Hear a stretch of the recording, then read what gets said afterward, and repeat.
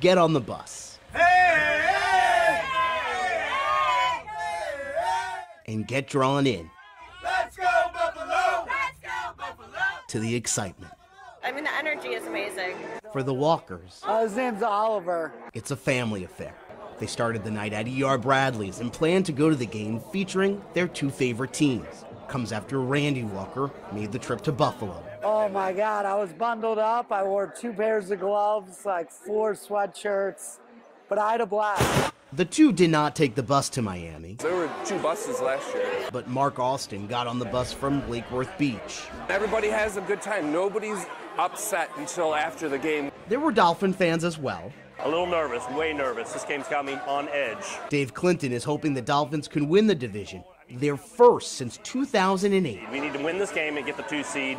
We played so much better at home. Regardless who wins, both fans are happy to be on their way to the NFL's postseason.